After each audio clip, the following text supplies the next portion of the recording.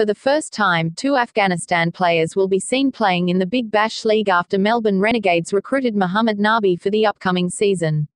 Nabi will replace Sunil Naran, who will miss the tournament owing to personal reasons. Nabi will later be replaced by Kieron Pollard for the later stages of the tournament. While Nabi will be available for the first 7 games of the season, Pollard will be part of the squad for last 3 games. Renegades' head coach Andrew McDonald too was pleased with the signing of Nabi. At short notice, we are pleased that we've been able to secure players of Mohammad and Kieron's quality who will be important contributors this season for us. The other Afghanistan player who will be seen in the BBL is teenage leg spin sensation Rashid Khan, who will play for the Adelaide Strikers.